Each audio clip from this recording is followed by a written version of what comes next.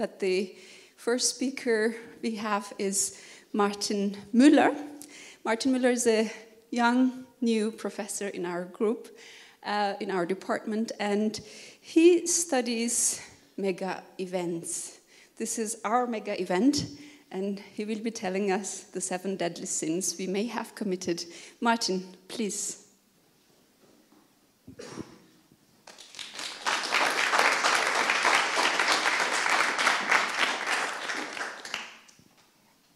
In the Catholic Church, the 7 deadly sins are sins of serious human misconduct. Misconduct that comes with threat of eternal damnation and with threat of going to the one place of all places that you probably want least to go to, hell.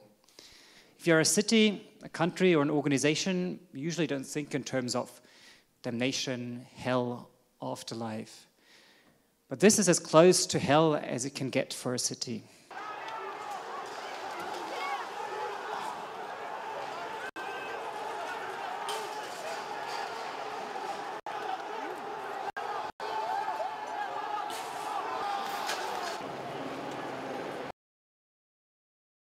What you could see here is a brief snapshot of the protests that arrived through Brazil just about half a year ago in June this year in over a dozen Brazilian cities with a turnout of 1 million protesters, the largest protest since the end of the dictatorship in 1985 in Brazil. What were people protesting against? Well, against a lot of different things, but there was one key question that kept being asked, and this is the question that this guy here with the board is asking. With poor healthcare, poor public schools, bad public transport, high taxes, rampant corruption, and a ridiculous minimum wage, how come that we can spare $26 billion for hosting next year's World Cup and in 2016 the Summer Olympic Games, and that we can foot this massive bill? So what are those mega events? Most of us know them, almost all of us love them. They are mostly sports events, typically the Olympic Games, summer or winter, also the FIFA World Cup, for example, Euro, like last year's Euro 2012 in Ukraine and Poland, but possibly also large-scale exhibitions like Expo or political summits. Or to put it in a little more academic lingo, mega events are one-time, large-scale occasions that come with a significant disruption of urban routines and with a massive transformation of urban space. And increasingly, and perhaps we should add this to the definition, they've been getting out of control. So what are the major wrongdoings, the 7 deadly sins of mega events? And what is it that makes cities and countries end up in hell?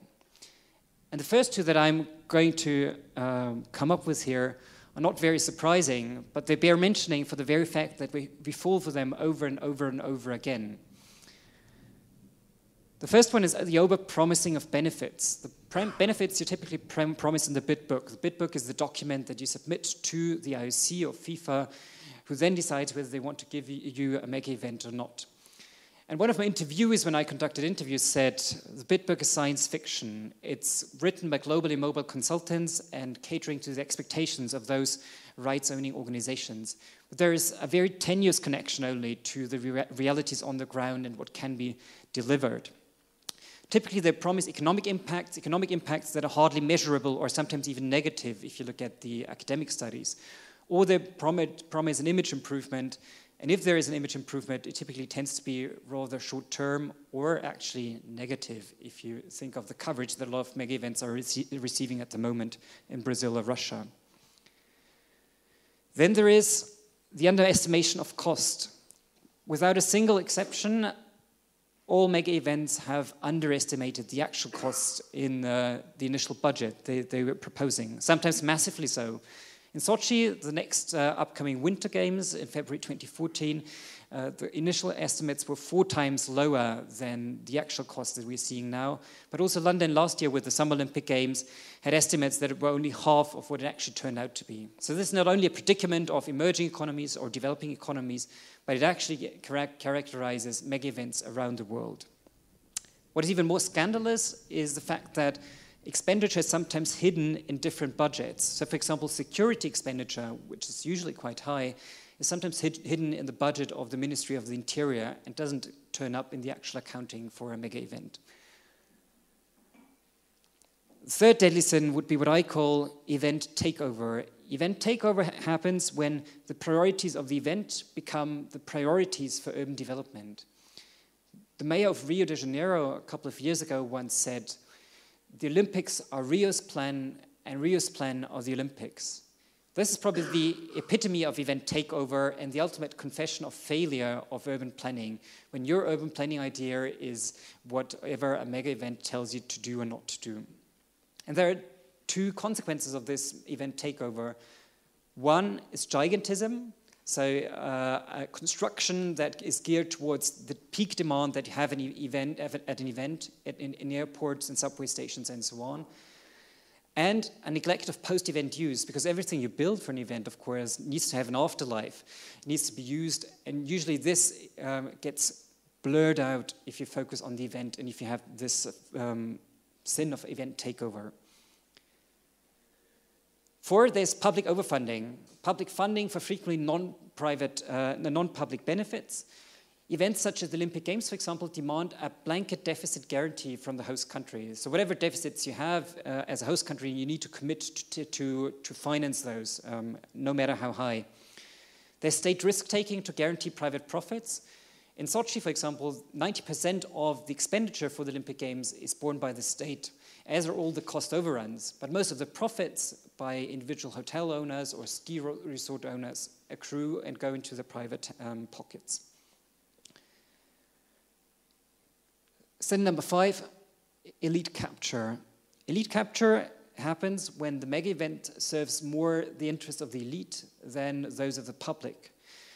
We see often rises in housing prices that marginalize low-income populations, or nepotism, where much of the money that is being distributed in state-funded contracts goes to close cronies of the ruling elite. I think the iconic case here is the Maracanã Stadium in Rio de Janeiro, which was renovated for the upcoming World Cup for just shy of $600 million, and then privatized at cut-rate prices significantly below this, and given to a close crony of one of the government officials.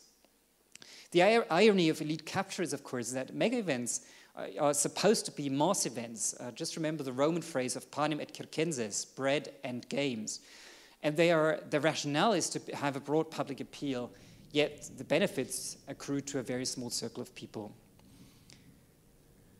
Number 6, there is the rule of exception. The regular rule of law is suspended, and during the time of preparation for a mega event, there is a state of exception.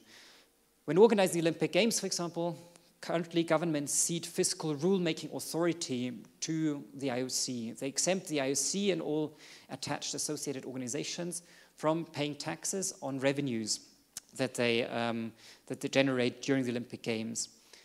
Also under high time pressure to finish construction in time for the opening ceremony, usual project reviews, environmental reviews, democratic participation procedures are cancelled and do not longer remain in force because projects need to be fast-tracked. What happens is, of course, that citizens are excluded from this participation. Mandatory reviews are skipped, and you have what just happened 2 days ago in Brazil, in the construction of a stadium in Sao Paulo, where 2 workers died because they had skipped the regular safety procedures and reviews. And finally, you have what I call the event fix.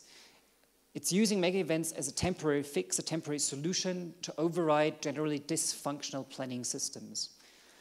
The mayor of a city that hosted a mega event recently told me, a mega event is like when your aunt from Canada comes to visit.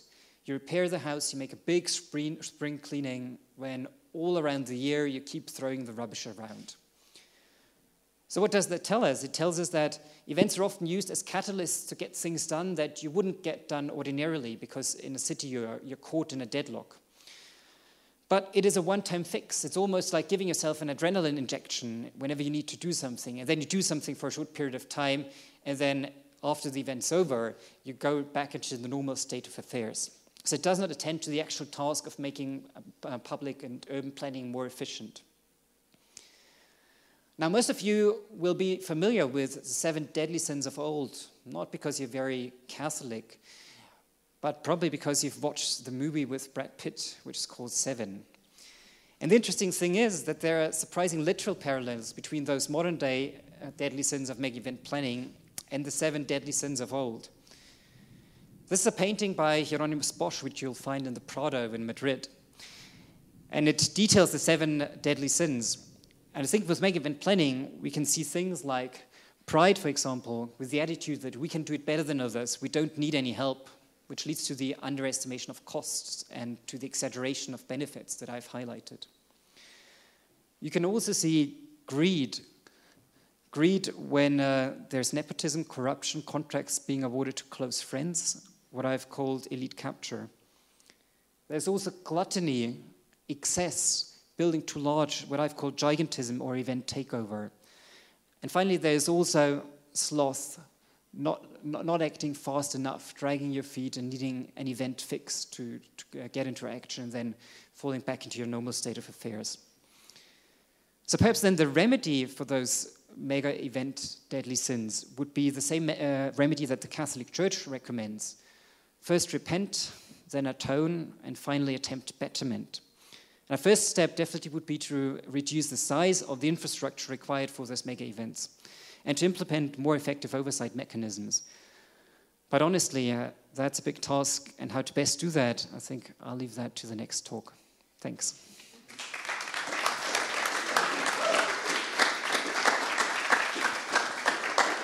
Thank you, Martin.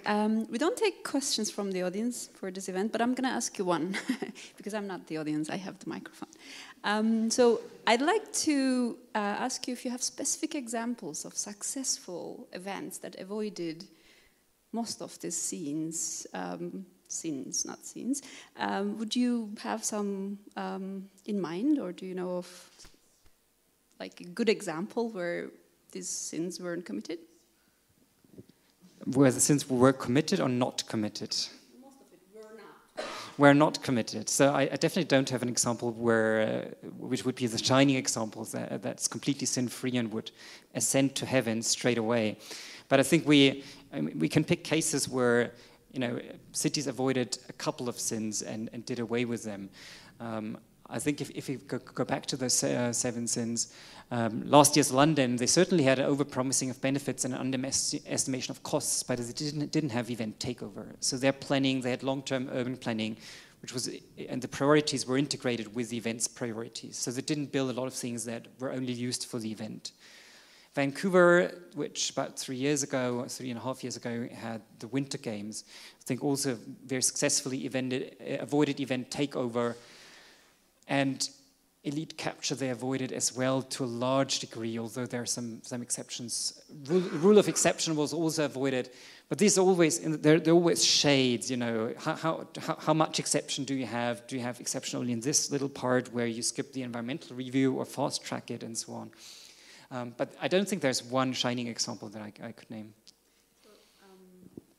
I guess then we can't really learn from one particular example, and there's much more research to do. Thank you again, Martin.